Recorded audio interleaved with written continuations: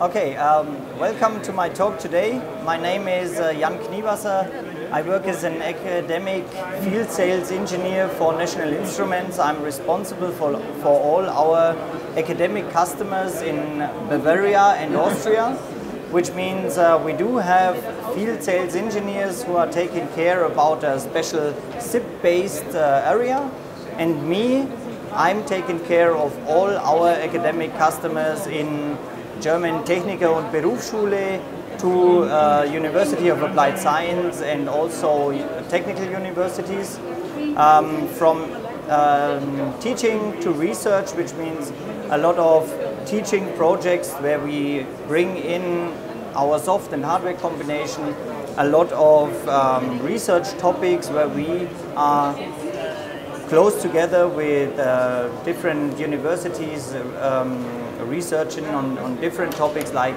TU Dresden with a topic which is called 5G Now, the research on the new mobile standard, mobile communication standard. And this, I think, is a good topic to describe how complex systems the last decade are gone. Just 1 decade ago, testing a mobile device was like testing transmit and receive of signals. And nowadays, most of us do have a smartphone where the challenge is to test is the mobile communication, beside the video streaming and data streaming, the connection to the internet, is everything fine? And so we have to face different challenges. And in my area, I have challenges to equip the students and the teachers with the right tools to be that flexible to face all these needs out there. And in the end, our systems will also be, or should also be, very flexible to combine that. So in this talk, I will give you a short overview about the impact of engineering, which is more than less just a talk. NI, National Instruments in Academia, what we are doing, and then we are jumping right into some products which I brought, and I will show you different things like LabVIEW, myDAQ, myRIO, and the so-called VirtualBench. These hardware platforms you will see in action. For the next 1 hour, I think we can have an interactive part, whatever you want to. But I do have some slides, I do combine it with some presentations. In the end, our mission, National Instruments' mission, is to equip engineers and scientists with systems that accelerate productivity, innovation and discovery. And I'm on the starting point. Our CEO, Dr. T, always says everything starts with academic, and that's why we have product marketing teams, product development teams who are developing hard and software components only for academic.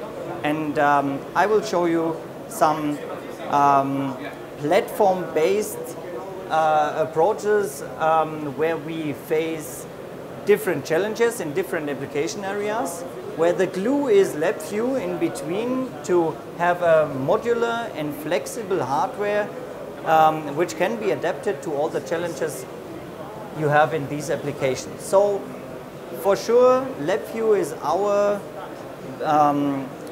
most or well-known product. Sometimes people asking, what is the company LabVIEW doing beside all the software? The company is National Instruments and the product is LabVIEW. LabVIEW is more than 25 years in development time is included, and that is what you see and feel sometimes in the programming. So my area of working starts from kindergarten to industry. Why? Because we do have a tight connection with products or with companies like Lego. The software you program is graphically, because it's for kids. I mean, they sometimes cannot write or read. They just take blocks, put it together. They are exact symbols on it for engine, for a speaker or for microphone, and that is what they know, and that is what they intuitive bring together to then program actuators and sensors like it is combined in the NXT Lego Mindstorm robot or the new EV3. So, and starting point kindergarten and different other initiatives like Girls' Day or the First League in the US, Jugend forscht in Germany is a big one, where we see that bringing a graphical environment to children's desks will sometimes astonish you a lot, because you see what they do in a very short amount of time with the combination of software and hardware. Even they do not know anything about programming. So vocational training, this is in Germany called berufsbildender Bereich. We work together with schools. We develop with teachers different books where the practical side of life is then more included. We are just component deliverers. We give you the software, the hardware, and you show us sometimes what's possible with these combinations. So going from this area and some books to universities, we do have some LabVIEW academies, it's called. On site, they train their own students till CLAD, Certified LabVIEW Associate Developer certificate, which is a multiple choice exam. We take that and we give them also an exam for that in the end, so that they have a starting point in software knowledge about LabVIEW, about the combinations between then LabVIEW and hardware. We are researching, and we do have different research projects. My big four are TU Vienna, TU Graz, TU Munich for sure, and then Friedrich Alexander University in Erlangen, because my area is Bavaria and Austria. So we're working tight together with them in teaching and research, and then the industry also jumps in because of third-party financing. Most of the time, there is the interface to my colleagues out there, the field sales guys, you know maybe, and we're working together to make those an efficient way working with academic customers. So we do have now a short introduction about LabVIEW, about myDAQ, myRIO and VirtualBench, which are not only academic related but mostly used in this area. And what that means, I will show you. So most of the time, if you start in a project, you design in your head a plan to get user inputs, to design what kind of trigger should start or should initialize a system to start then a programming or a data acquisition. Then we talk about repeatable sessions of data acquisition, maybe, of simulation steps, of acquisitions of data, in this case acquire a strain, obtain a frequency, then decide if it's higher than 100 Hertz, yes or no. And this plan is developed most of the time before the project starts, hopefully. So in our case, because we do have a graphical development environment, the translation into the language LabVIEW itself is completely the same. We do have inputs, we do wait for triggers, we initialize, and we then have different frames, which is exactly the same as a while loop, a for loop, what you know about programming in general. And we use therefore graphical representatives to, starting from working with kids intuitive, go into research project and reuse existing code wherever it comes from. I mean, models of computation does mean that you can reuse maybe in these cases MATLAB code, that you can reuse CDLLs, .NET assemblies, whatever it is. In this case, LabVIEW is absolutely not closed. It's very open to the area around it. So again, drawing your project means in LabVIEW you program it in a very similar way, and that is just an analogy to show what data flow means. We give inputs to our next steps, whatever they do right now. I will show you some examples for that. And then we end the project or the program itself. So LabVIEW does not always have to look like LabVIEW. LabVIEW is well known in this, with this style. Sometimes LabVIEW should look like the component you test. And in this case, it's from a car with a navigation in it. We do have speed limitations and so on and so forth. That the guy on the PC on the front panel is working with the exact same representative of HMI than the real world shows them. So in the back, you code your program with different functions and different modules and toolkits we provide. So the combination of all that, having the front panel, users like it very much, that they can program very high sophisticated user interfaces very fast, and then they combine it in the back with sometimes standard functionality, which is given native in our mathematics libraries, but most of the time they use their own codes, their own mathematics.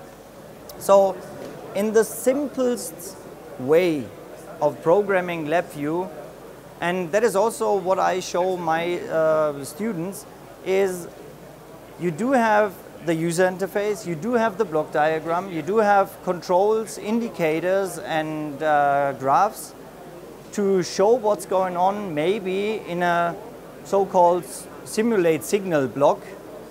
You give a frequency and an amplitude to that simulate signal block, and then you get out a waveform. So the strength of LabVIEW is that you see what you get what you see. So given a frequency and amplitude means then in the end we do have a function generator with an amplitude of 1 volt and a frequency of 10.1 hertz. This loop here, or this frame, means nothing than that it is a while loop, and the code within the while loop is executed with a timing of 100 milliseconds as long as you do not push the stop button. So, and that's it. And that is, as simple as the example is, that is the strength of LabVIEW. Because I can give that slide to anybody and everybody can tell me about what this thing is doing without knowing anything about programming. So again, you get what you see. So, but LabVIEW is more than just having a simulator or having a function generator, which is then in a capsuled simulation world. It includes timing. You can choose where the code should run. Also on a Windows-based system. I don't know if you can see that very good. There is a sign which means processor. You can especially choose on a multi-core computer where the code is executed. That means you give the Windows scheduler, you force the Windows scheduler to bring that code which is included in that frame to work on a processor with number 0, 1, 2, 3, whatever it is, if it is a quad-core controller. So I/O integration in this case is done by an ExpressVI. ExpressVIs are, let me say it like this, you configure them, but you do not program. ExpressVIs are used to having a great starting point, I will show you. Parallelism. I mean, those two frames are parallel to each other. What that means that if you use then maybe FPGA boards, they are in real-time and deterministic parallel. They work on a Windows machine in parallel, just by drawing the frame. State charts can be included, that is one of our modules. Textual math.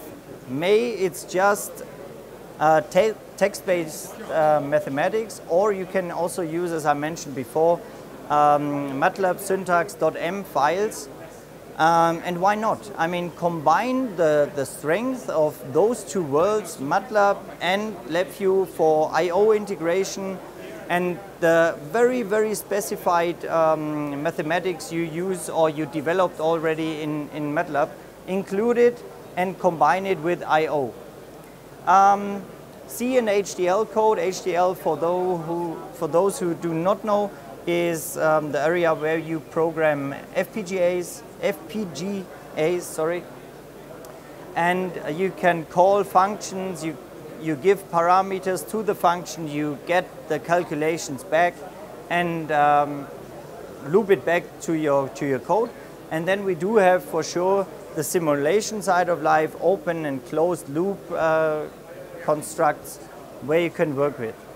So in general, that is the graphical system design. And to show you real quick what it's all about, I give you those two sides, the user interface and the block diagram. And I always start with a very simple example. I do have two sliders. I place it on the user interface. I do have some indicators. So, and you have seen that there are also two representatives of the control and the indicator on the white side. So that means the user interface in the end can also be an exe file which is given to a computer where no LabVIEW development environment is running. But in this case, we do have inputs and one output. And the easiest case is to maybe just add them. So you give those values over here. You just make it a little cleaner, and then you simulate and add. You run the program, and then you will see, okay, maybe 10 is not enough. We need more space for our calculations, and then it works again. So, but this is not very handsome if you just click and have a static point of doing. So that is the point where our frames came in. In this case, it's a while loop. I just take the loop, bring it around my code. I add a control. In this case, it is a stop button. And this stop button means the code is within this frame executed as long as I do not push, or as long as the stop criteria is not true. Now I add some timing to tell those frame that every 100 milliseconds the code should be executed, and then I push the start button, and then it's more handsome to show you the very first example, what's going on. So with this simple example, I just wanted to show you how the look and feel is. if this is an input on the front panel or an analog input on your programming, because of different other options we do have in LabVIEW, I don't mind right now. For now, I just wanted to show you the simple part of it. Any questions so far?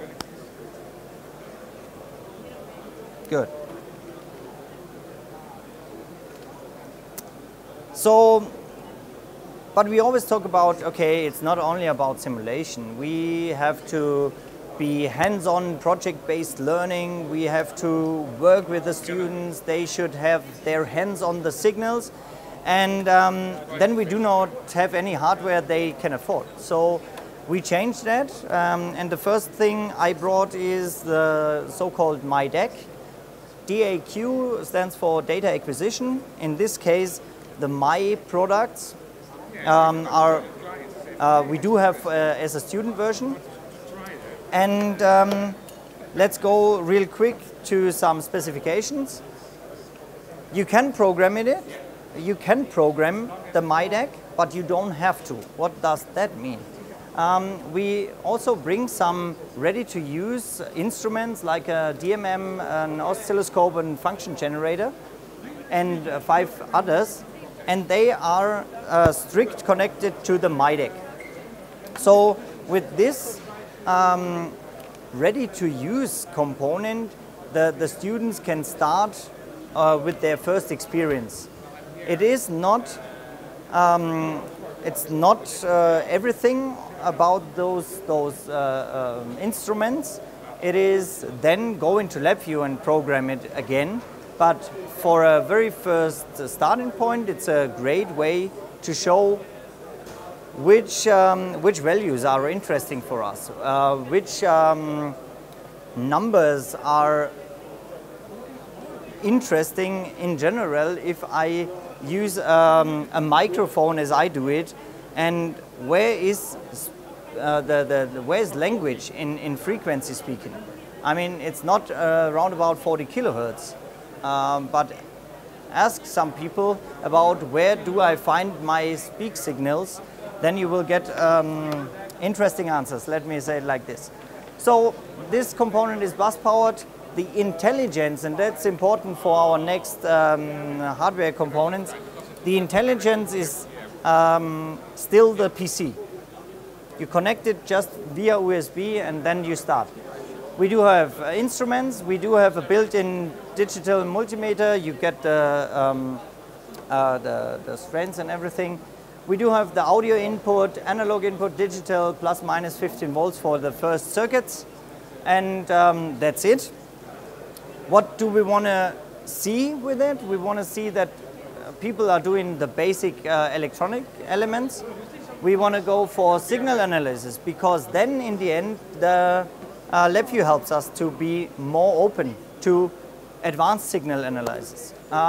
We want to go to controls, we want to go to base measurements, and we can combine it with our existing toolchain, which means Multisim and Ultiboard are simulating of circuits and then building a breadboard, giving it to a company. I made that with really basic experiments, serial and parallel connection of resistors, a 7-segment thing, whatever it is and whatever you can imagine, and let them build it by themselves.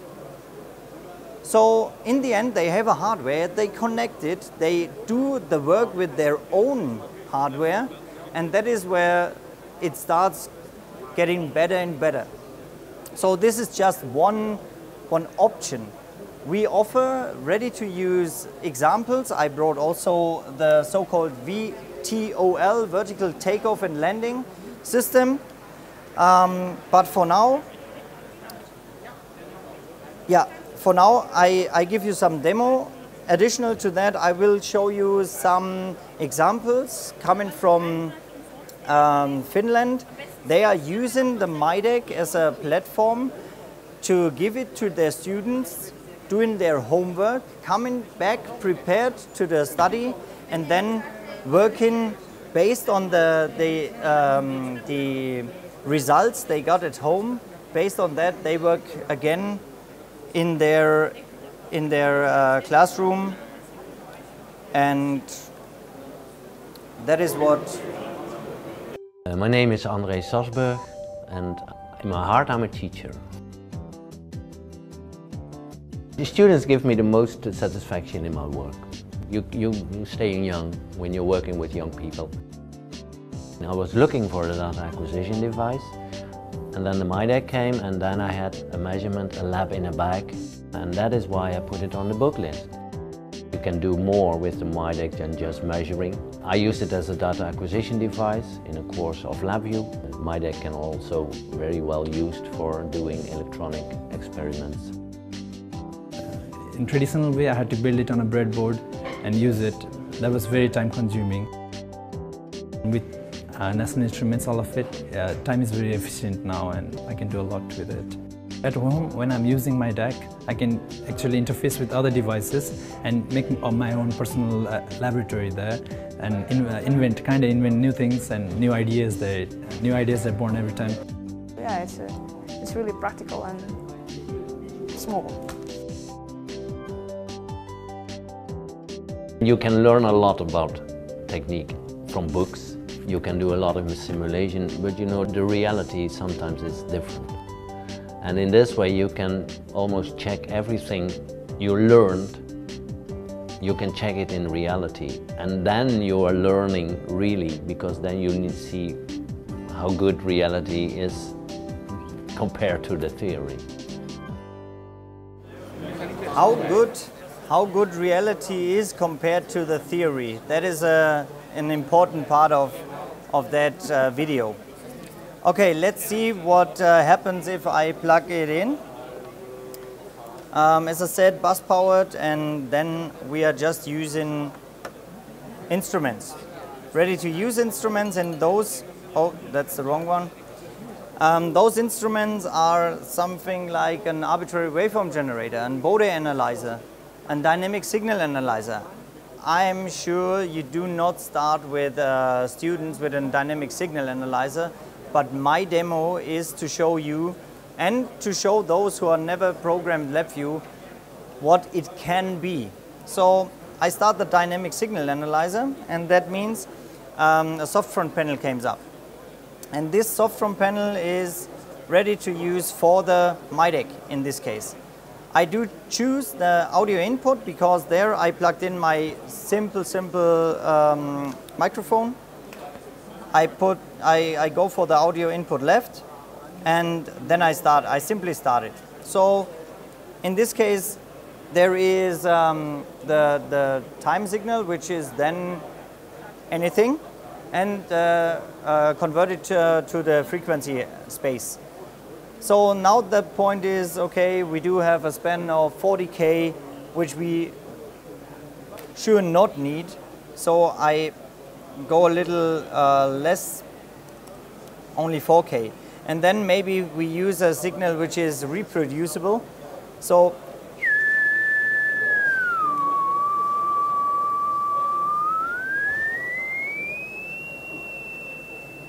I tried it a lot. That's the reason why I can do that. So first of all, I'll show the students, hey, that is some kind of sine wave, and something is on top of it, but what is it? That is the first thing. And then I show them, hey, there is something going on with the frequency maximum in it, and you can, through signal analysis, extract that. So the extraction itself is the FFT, and you see the peak moving. So I also do have a frequency generator as an app. Nowadays we use that.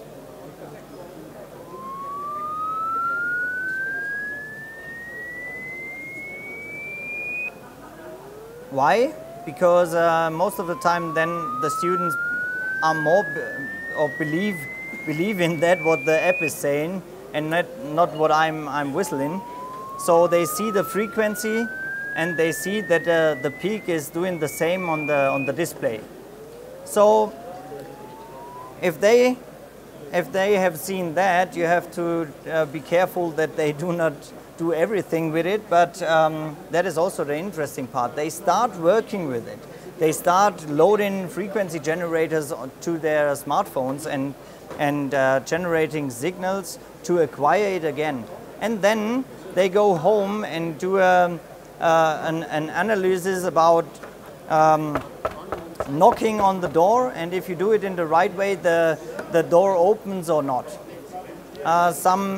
Just as an example. So this is an entrance level to start with them, working with ready to use soft front panels, and there we do have a lot.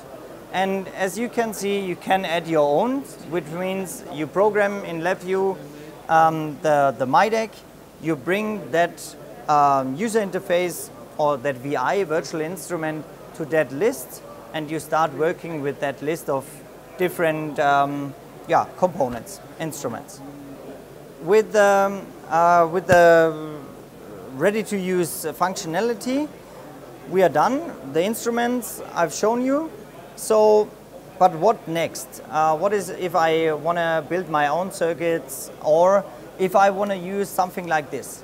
The vertical takeoff and landing is then a Windows-based control system.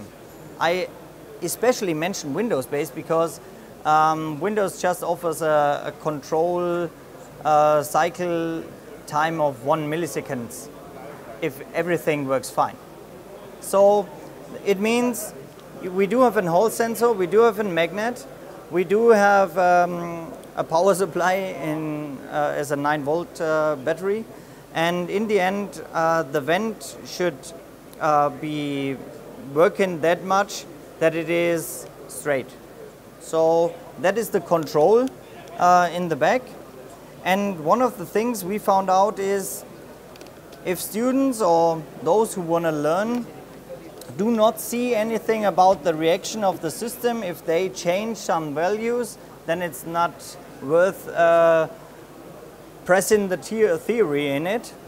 And so we do have some ready-to-use, let's say, programs, in this case, where this system can be bought and then used with LabVIEW right away. So I start the program, and you will see two lines. The one, the yellow line is the where the blue line should go to, and I change it like this. For now, it's just my manual controller, and to be honest, it is not that easy. Okay, it is doable, but to do it manually. I can do it also manually by turning the vent on.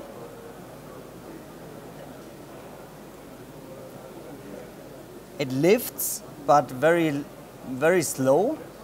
So, and then where should I stop? So it is, I do it with the students, and they should do it by themselves to do the control manually. So in the end we find out, okay, it's overshooting, and let's go down. Yeah, so not that easy. But there's also a PID mode where it goes back to the static thing, and then the vent is producing enough power to go to the yellow line. So then if I change the P, I, and D components, or the values, then also the student sees what's going on with if I'm changing those. So right now I have not the best. Okay. So finally we made it, I think.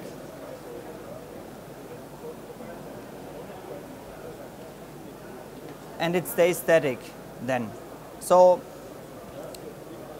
that just simple example should show the impact of giving the students or those who learn about PID control the option to change the values online and see what the system is doing is a way better understanding of the complete control than only thinking about the theory and having it working in formulas or something. Just as an example for a Windows-based control with the myDAQ and the vertical takeoff and landing. If the Windows-based control is not enough and you need real-time control, you need a deterministic data acquisition, not only fast but in a very accurate time step, then you need a real-time system, then you need a real-time controller, and then sometimes you need an FPGA. But should the students learn VHDL, HDL, different tools? From our point of view, no. They should expand their knowledge in LabVIEW that they can work then with real-time and FPGA. So we brought also, I brought also a component which is called myRIO. The myRIO is then a real-time, is our first representative of our RIO platform, which means RIO is reconfigurable I/O. That means through software we define what the hardware is doing. And if we want to have an oscilloscope, then we program an oscilloscope. Or if it should be a function generator, then we program a function generator. But that is the point where I just say, okay, we need that flexibility because the challenges out there are that different. So there is an onboard 3-axis accelerometer, and we included the Xilinx Sync chip, which I describe a little later. User-defined LEDs, integrated Wi-Fi, 40 channels of digital I/Os. We do have analog I/Os.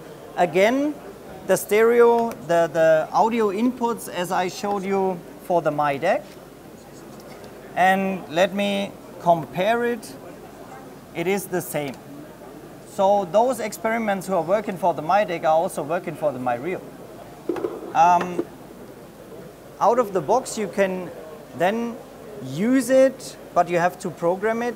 It is different with with the instrument launcher. There you have to program, but then it's also, I mean, RIO, the architecture itself needs a lot more of investigation. The Sync chip itself is the heart of it, and traditional implementation of that kind of system is that you do have a processor, a real-time target there, and then over PCI bus, the FPGA is connected to the real-time part. To the FPGA itself, the I/Os are connected. For the Sync, and these are 3 different steps. For the Sync, it is included. The Sync is a so-called system on a chip. It combines the processor and the FPGA, which means the bus communication between those two is ways faster and ways more performant. And then you add your, again, analog, digital I/Os, but also custom I/Os. The ecosystem for the myRIO is, again, more than only put in whatever resistors and something on it. We do have a starter kit, an embedded kit. We do have a mechatronic kit. We can add Digiland PMODs. By the way, Digiland is acquired by National Instruments. We do have a connection to Vernier sensors and the LEGO sensors, maybe. So there are a lot of options and there's a lot more to come. Smaller size, higher performance. That is what we were focused on that, because we start working with the myRIO with a 667 MHz dual core ARM Cortex A9 processor. For those who do not know, it is not that important. For those who know, they know that this thing is high performance. RTX7 FPGA, 16 DMA, direct memory access channels. And in the end, why does it matter in education? Because we start with the myRIO, but we end then with our industry-leading technology, which is called Compact RIO, and you can see it on our booth at Hall A1. We do use the same technology in our industry-related components, and we program it the same way, down to the pin. So, demo. Demo means in this case, we created a project for the myRIO, and I have to plug it in. Then you will see, most of the time we had the obstacles on our way that some who do not program or not that close to programming itself, network components, they had the obstacle to get connected to that kind of hardware.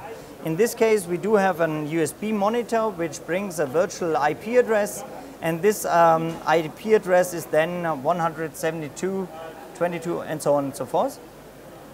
And we can launch a getting started wizard that brings all of those values with it. You can test it, you can name it in a different way, you connect it. The getting started window is checking the software, and then you see, okay, there is something built in, 3-axis accelerometer, some buttons, some knobs, whatever it is, a user button, which is then the LED. Down there we do have LEDs integrated, and we do have the accelerometer, which then means I can see the 1G, which is then 9.8 meter Sekunde Quadrat. Genau. So in this case, I go to LabVIEW and want to show you the frameworks we bring. It's not only, so let me do that real quick. So start working with the myRIO means you have to create a project. Most of the time our project started from scratch. You have to do everything. In this case we do have frameworks. They are already built. You can have the blank project if you start from scratch.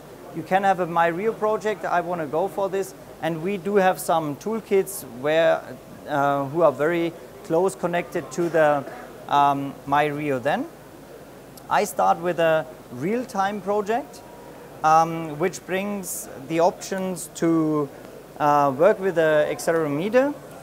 You can test all the IOs. You can, I just skip that. You can then really work on a real-time system, and I will show you how the difference is then between programming it with the myDAQ. So the Project Explorer is then a very essential part of the game, because there you will see the connection to an IP address-based product. There is a window where it is deploying some code, or better say, it is connecting to a real-time target, which we haven't had before, because the computer is the intelligence, that is just an AD-DA converter. Now we do have a PC, Windows-based, a real-time controller, which is then Linux RT, and adapted to that the FPGA. And there is the whole checking of that. I close it, I'm connected to it. I do have a main program which is named with VI, Virtual Instrument.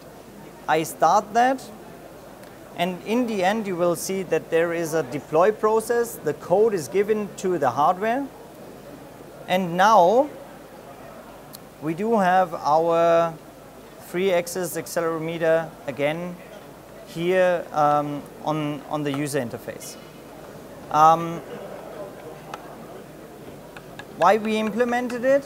The reason is quite simple. If you start and have nothing to add or to program, then it's way harder to do the first steps. If you do have a built-in sensor, then you use the sensor, you do the getting started, which we give with, and you're very close to the first steps. So the first step is not the only thing we want to do. I will show you some expansions of that. The code itself is quite simple. So what does that mean? That means we do have an initialization. We work a lot with error clusters. If there is an error from an earlier execution, then it is initialized to 0. You read all the accelerometer data, you bring it to the graph in this case, and then you stop, or wait a second, 10 millisecond timing for that loop, then you reset the myRIO and close everything if no error occurs. You push the stop button or an error stops the loop. So, but to show you that it is a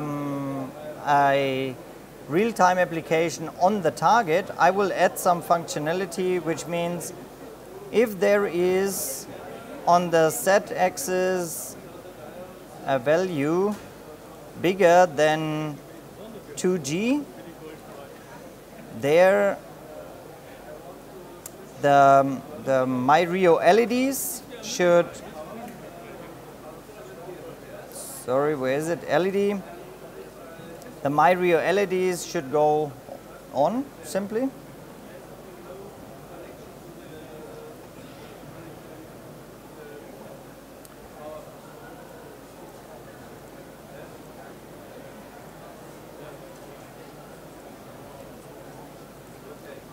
So, and in the end, that's it. Again, the front panel. I save that program. It's deployed to the target. And then let's see, z-axis is back and forth. And I don't know if you can see it. If it just goes higher than 2G, then the LEDs are blinking. Yeah? So, but where's the test about the program is running on the target? That is the test. I just take away the USB connector, then for sure the visualization is done, but the program is still running. Oh, yeah. The program is still running. It is down on the processor, and think about what we've done. We programmed the real-time target. We brought code to it without having any idea of the Linux RT. We just programmed it. We programmed signal analysis about a maximum value and then a reaction from the system, just by doing this. And that is the strength of LabVIEW and the combination and integration of our hardware into LabVIEW. So in terms of time, I think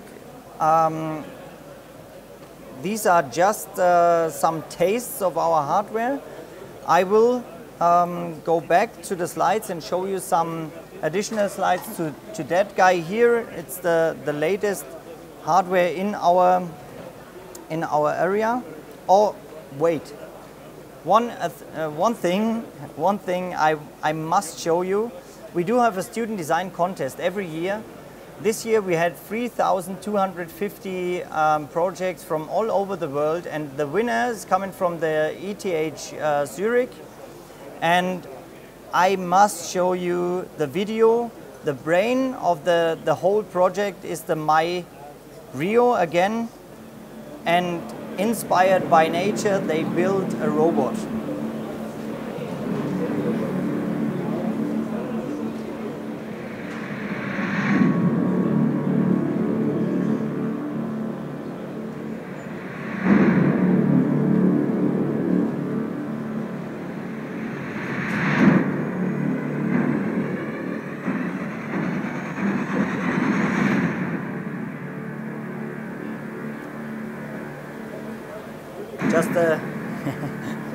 just a short teaser.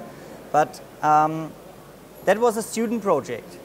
Doing half a year, a complete underwater robot who is turning like you've seen it, who is controlled by that little guy. And some specs about it, I just jumped real quick through. They started with a prototype based on Lego Mindstorms and LabVIEW. They went down the road to that guy who is tested in the mid-sea, and it includes LabVIEW and the myRIO. And just to make sure, that they told us it would never happen if they couldn't work with LabVIEW. We trained them for sure. Training is always needed, but to establish that in that amount of time, that was absolutely astonishing. And they won the Student Design Award. They they presented it in front of 4,000 of our customers in Austin, Texas, and that was a huge success for the Central European region, and the video is coming. So going real quick to the VirtualBench. A normal test bed is looking like that. You do have a digital multimeter, function generator, whatever it is on your desk. But we wanted to summarize it and bring it together and have it as a plug-and-play instrument. And the result is the VirtualBench.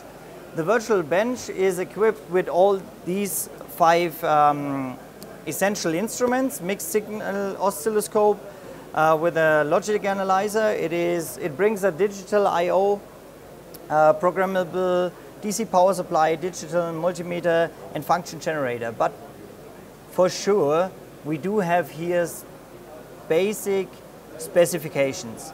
The high-end modules you will find in our PXI equipment.